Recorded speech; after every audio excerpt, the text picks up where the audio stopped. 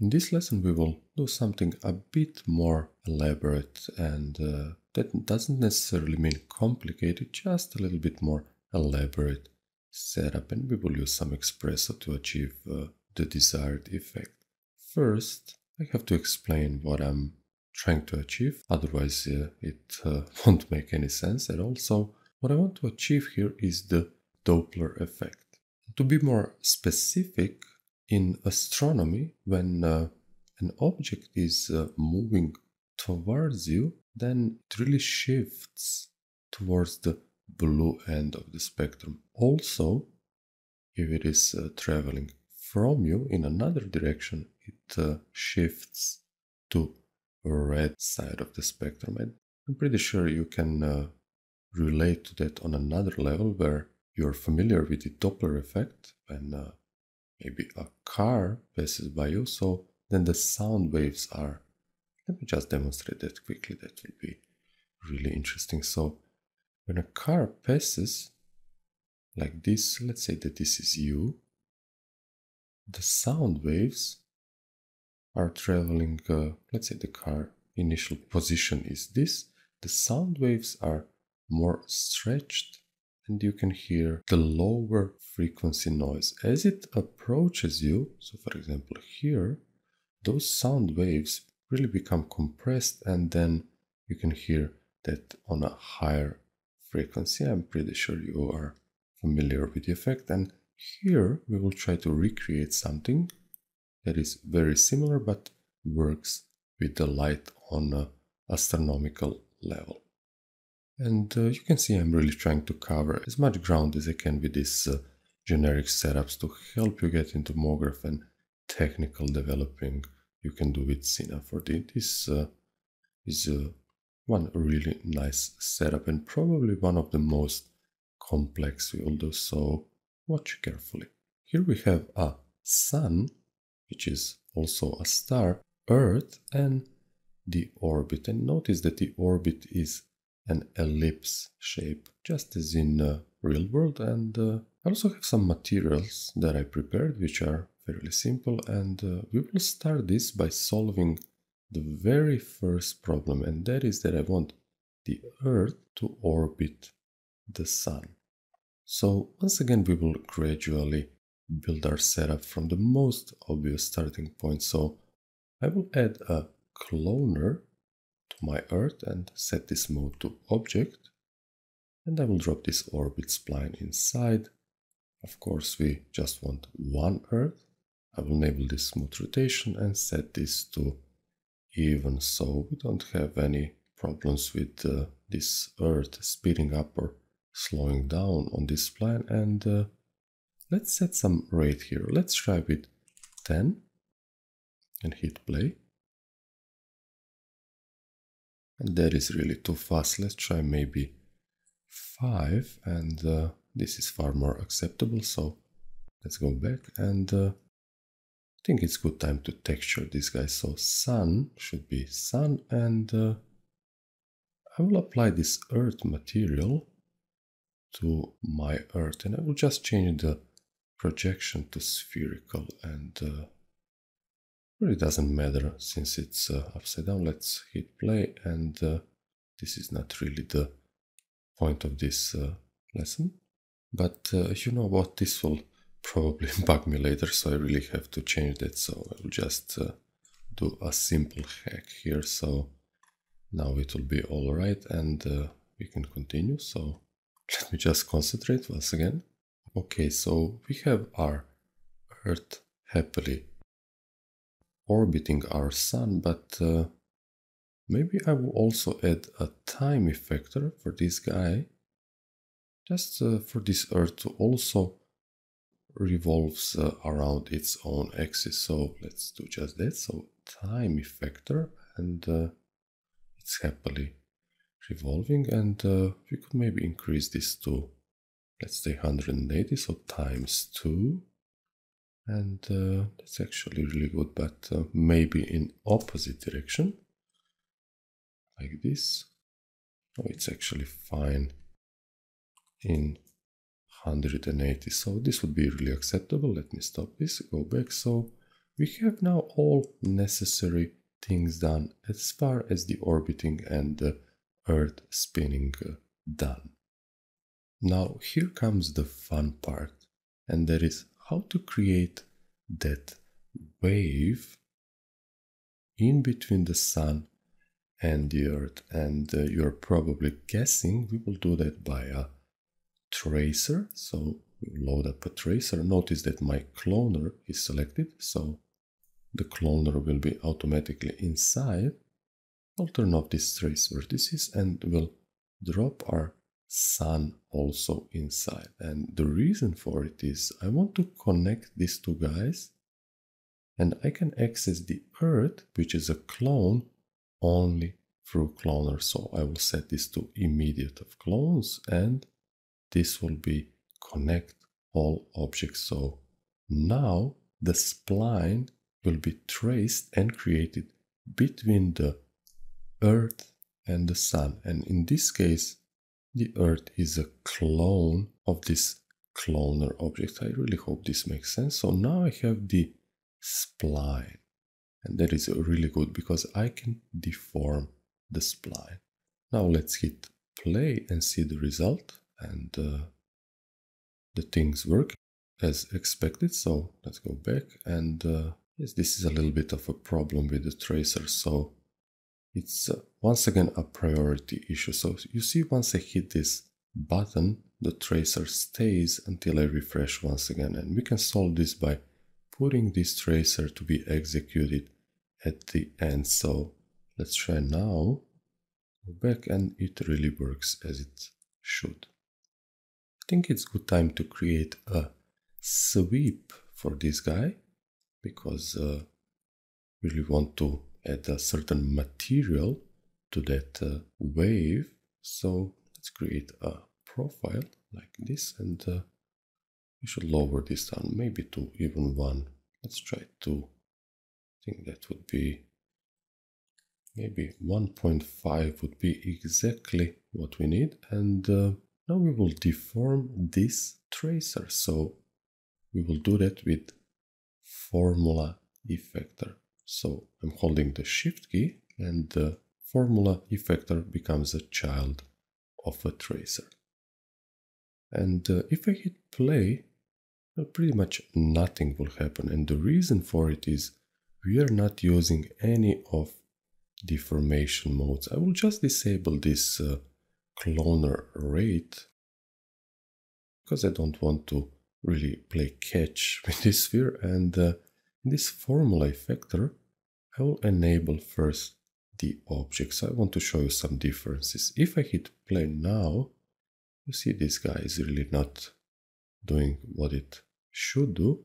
We want to deform the points of this tracer spline, and of course we don't want to scale anything. And here we should go in Y, so like this. Now this is not exactly the effect I was looking for. And here what I was saying at the very beginning, that you really have to know Cine 4D well before tackling MoGraph, is essential. So now, even though we set it everything correctly, this spline is not really deforming properly, and that is because this type of spline is linear without any intermediate points. So if we set this to, let's say, maybe cubic, only subdivided mode will give us what we want. I hope that will be understandable. If you will try something else, maybe adaptive or maybe uniform, this may seem as a good result, but actually it won't be once you increase the strength parameter on formula effector. So now it's working really solid, and maybe we'll just change some values here. So I will double this, so 720. Let's see how that works, and that's really solid. Maybe just this time should be a little bit slower. Let's try something like 70, maybe 79 would be okay. Yes, that is really good. So now we have our spline that acts like a wave, and we will use this to depict that Doppler shift. And I really hope you are still with me, so we'll once again enable this rate option and we'll press play, and that spline, that wave, will happily bounce off from the Earth and from the Sun. So let's add a generic material. Let me stop this, go back, and I'll rename this to Doppler. And for this guy, we will just enable a luminance channel and leave it at white. And you will see later why I did that, because I will control this material through Espresso. And now comes the tricky part. This will be probably the hardest part of this lesson, that is dealing with Espresso, how to color this wave according to the distance between Sun and the Earth. Now let's simplify things, and first I will drop everything inside a null. I will also call this Doppler, and we will add an Espresso tag to it, and just modify this layout a bit so we have a little bit more of a real estate, just like this. This would be good enough.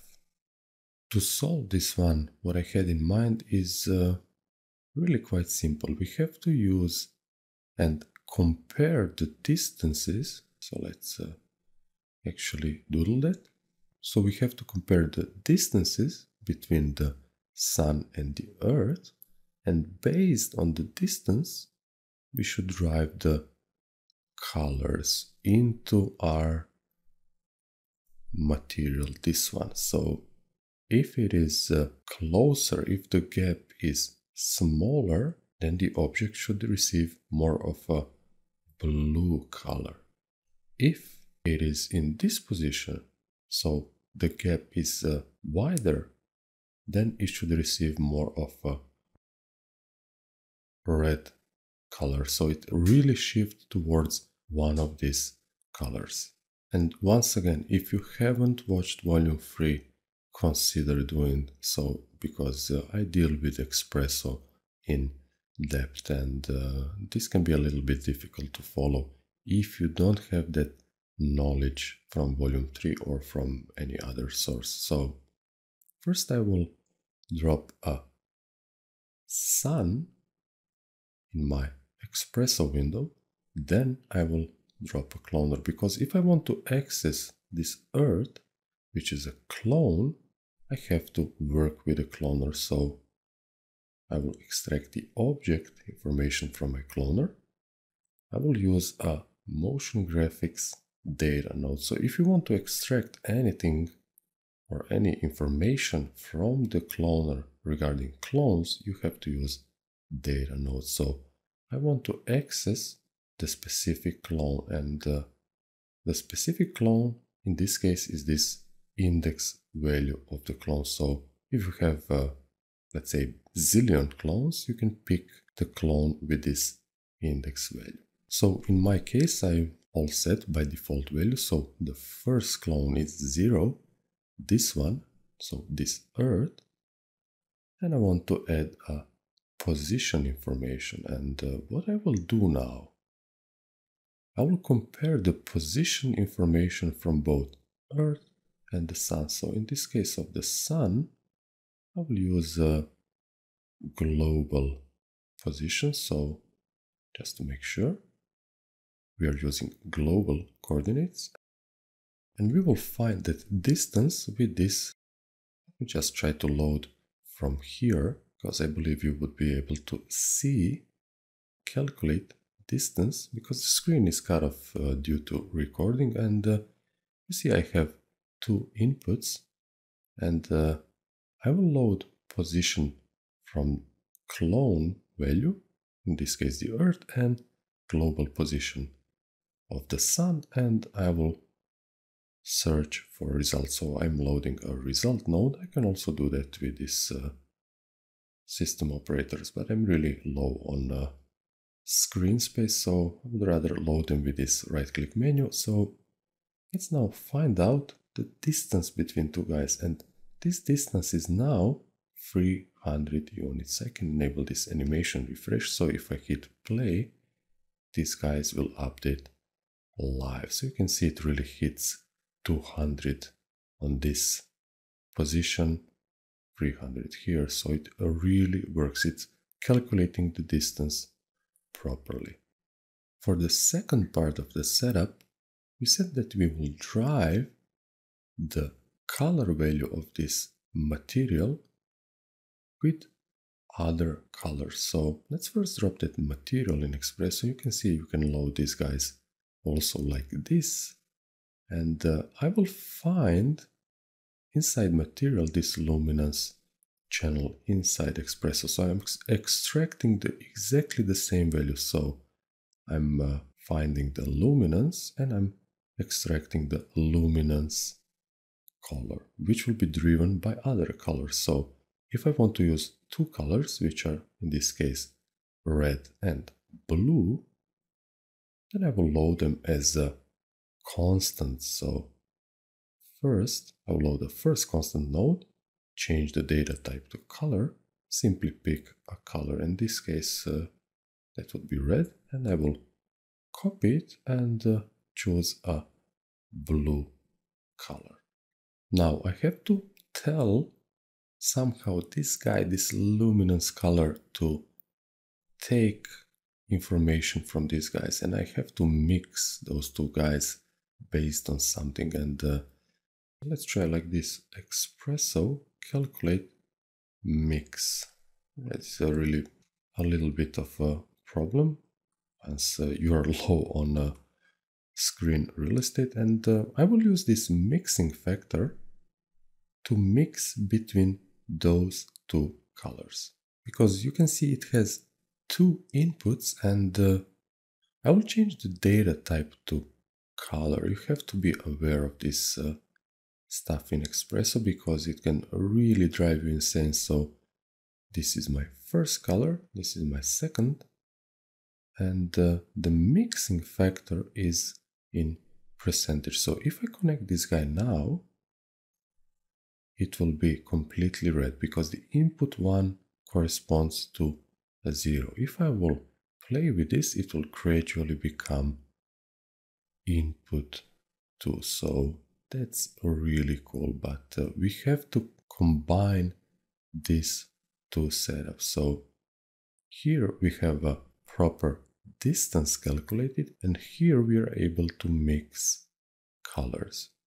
And if our mix node only accepts percentage in this case, then we have to find a way to convert these values to percentage. So in our case, the maximum distance should be 0% and the minimum distance should be 100%. So we can do that by a range mapper. So I'm loading a range mapper. The screen is cut off, which is really annoying a little bit. So let's connect these guys, and we know from the distance mode that our maximum distance is 300 and our minimum distance here on this position is 200. So that value will output a percentage. So now we will connect output as a mixing factor. So let's give it a shot and hit play and see what happens. So that is actually really, really great. Let me stop this, go back, and I will reset my recording layout like this. And you will be able to see that in a full glory. So now you can see the wave is becoming bluer because it's shorter, and vice versa, it's becoming more red because it is further away from the star. And I hope you really enjoyed this one. This is the insight into really, really advanced technical developing. So let's, without further delay, proceed to our next project.